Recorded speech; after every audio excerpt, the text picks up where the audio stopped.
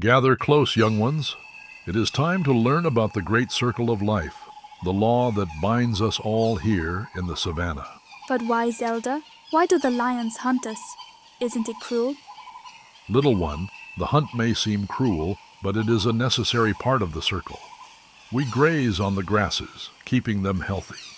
The lions, in turn, grow strong by feasting on us. Their strength keeps the herds healthy.